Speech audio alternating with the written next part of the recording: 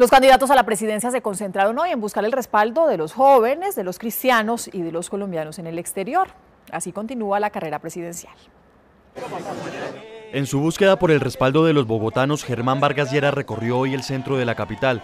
Salió desde el Parque Santander hasta la plazoleta de la Universidad del Rosario y allí habló de Venezuela. Vamos a tener que tomar mayores medidas de control, porque en Colombia ya estamos en grandes dificultades.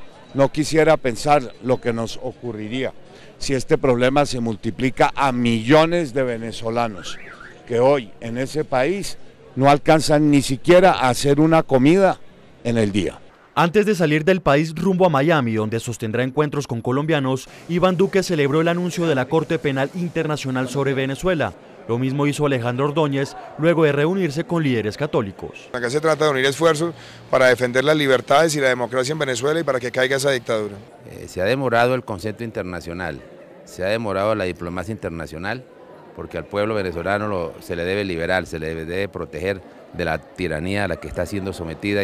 Sergio Fajardo llegó a Cúcuta en compañía de la Coalición Colombia para presentar sus propuestas frente a la situación que se vive en la frontera, entre esas llegar con mayor presencia del Estado a las zonas rurales.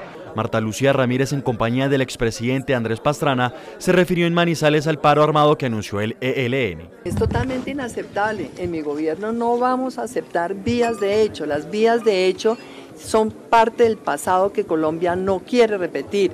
Humberto de la Calle sostuvo un encuentro con líderes sindicales del Partido Liberal en compañía de su fórmula Clara López.